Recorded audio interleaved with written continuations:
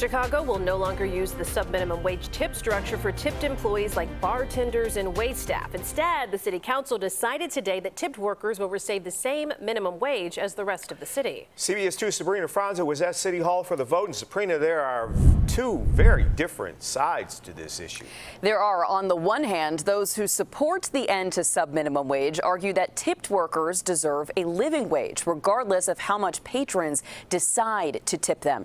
Opponents will argue the new system risks businesses already trying to stay afloat and that consumers will tip less as a result of higher bills imposed by increased labor costs.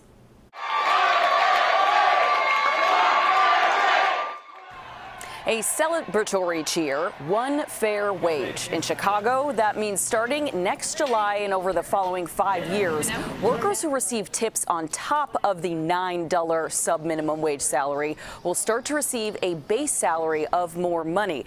Each year, their salary will increase until it's at the standard Chicago minimum of $15.80 an hour. Right now, that rule is that employers should compensate subminimum wage workers in the event that their tips don't get them to that minimum wage, though supporters will tell you that is not what all employers do. Some bad actors do not do that compensation. So this new policy will mean tipped workers make minimum wage with tips on top.